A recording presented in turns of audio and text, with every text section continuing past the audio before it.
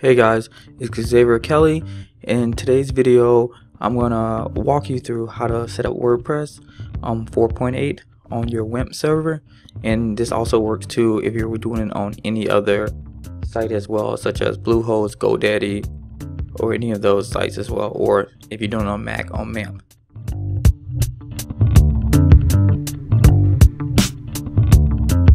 So the first thing you want to do, if you're doing Wamp, first thing you're going to do is go ahead and just activate it and start it. I'll probably do another video going through and teaching you how to do that. So let me make sure. Okay, so it's starting, and then let's wait till it turns green.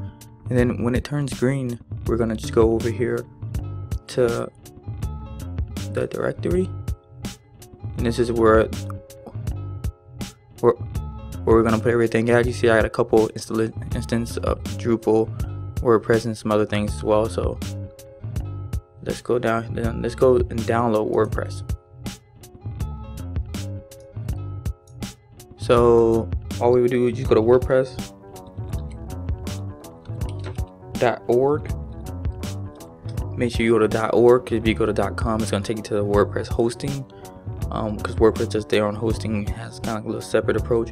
This is more for the developer right here. So you go right here and then click on this,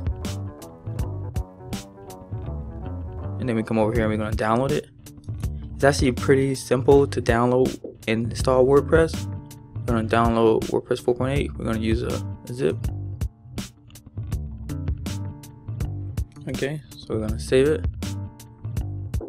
and then we're downloading it right there. So the next thing we're going to go through and do is, after we go through and download, we can wait for this to download. It takes a couple seconds. As I said before, this file is only 8.5 megabytes, so it's not really a big file, but it's pretty easy, just to download and get situated. I'm using Firefox as my browser, and you can use Chrome as well. I've done it on Chrome multiple times, so it works exact same. So let's see exactly where we are. Okay, we have it in our downloads. Let's copy it from here, and then wait, let's go back to that. Pull this up, and then we want to go to downloads, and then we want to bring that over bring this one over, drop it over here, and then all we're gonna do from here is extract, and then we should go back out here, extract to the top, give it a then we'll rename it once we finish. I'll wait till this to finish.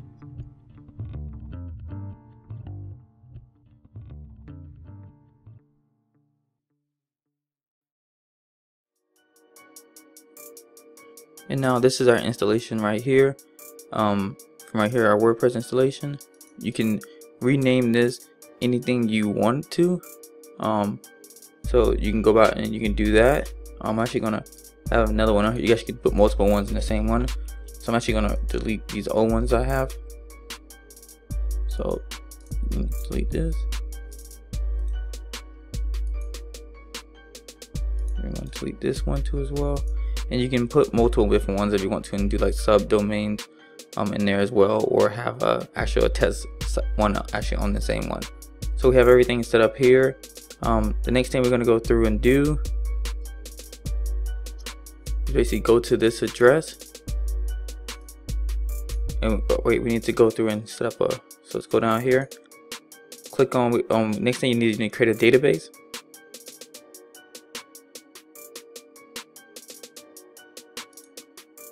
To PHP my admin.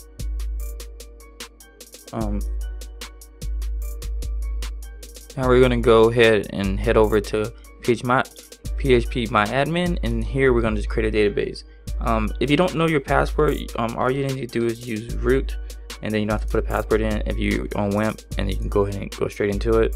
And since this is on your local, it doesn't really matter too much, because these are just from your sites that you play around with, or your testing sites.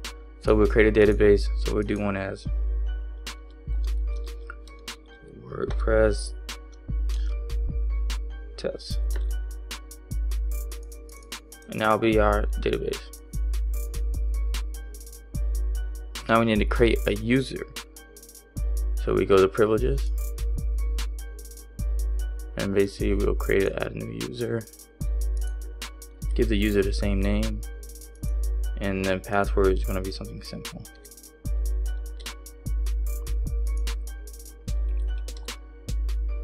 And then from there, give them all the privileges they need. And then over here we're going to push go.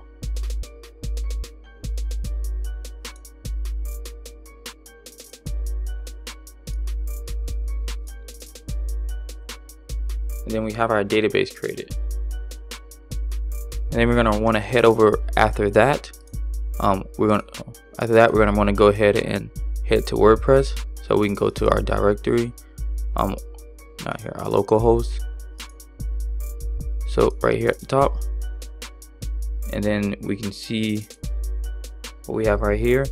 We can head over to this, and then just wait for this to load. And then sometimes it throws the error right here. All you really need to do is come back through here and do localhost.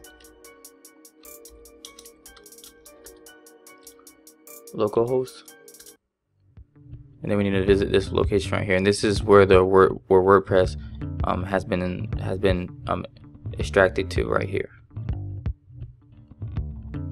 And so it's gonna have to go through and pick our language. So you pick whatever language you have. I'm pretty sure they have the majority of the languages out there. Then right now we're gonna go through and put in the database name, the database username, the database password, database host, and the table prefix that we have for the database. So let's go through in the database name. We did that. Do our password, something simple. Let's do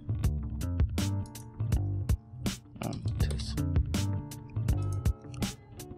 And then we can run our installation, run our install. It's pretty simple. Then you can put your name in. So if I did like for use this as a test site for this, and then you can put in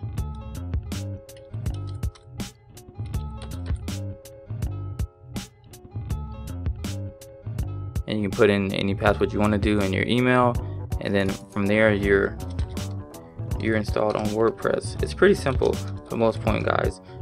It's not really too hard to put this on here. Sometimes some people come in towards some troubles, but for the most times it's just pretty straightforward. There's only like 4 or 5 steps, and then right from there you just go in there, and then it'll set WordPress up for you, and then you can just log in. So let's go ahead and log in. Look at our new site.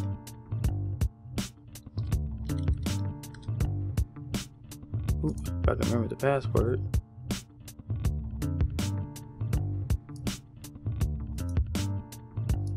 I had to go back and go ahead and get the password. Actually, I end up forgetting it. But yeah, and this is the basic WordPress right here.